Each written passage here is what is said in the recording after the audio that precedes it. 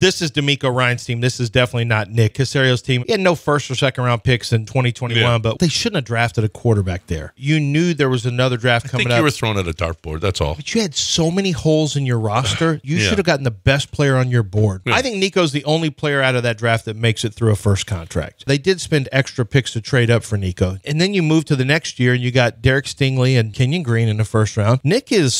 I don't think Nick's the general manager next year. He's going to be in his president role or whatever, but I don't think Nick's going to be the evaluator. Well, let's see how this one turns out. Let's see how Will Anderson and C.J. Stroud play before we. I mean, let's face it. It was his first draft, and he didn't have a first or second round. No, it's hard. I didn't love the way he evaluated that draft in the first place.